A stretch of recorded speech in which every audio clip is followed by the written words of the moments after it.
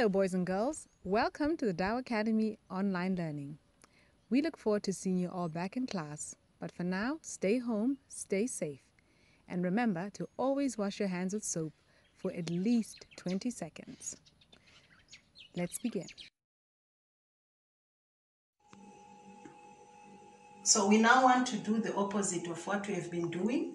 Now we want to convert our fractions back to percentages. So the first example, if we have a fraction 3/5 and we want to change it to a percentage. So it's like in the previous operation, we were actually by expressing a percentage like over 100 we are dividing. So in this case, the opposite we will multiply by 100. And when we multiply, this will give us 60%.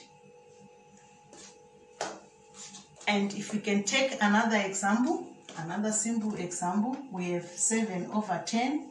It is the same thing, 7/10 multiplied by 100/1. We can also divide by cancelling. This gives us what? 70%. So finally, we can take our 1/3. If we have 1/3, this will also give us 1/3 multiplied by 100/1. Now we try to divide 3 into 100. That is how we get 33 remainder 1, which will give us the 1/3. So this becomes 33 1/3%.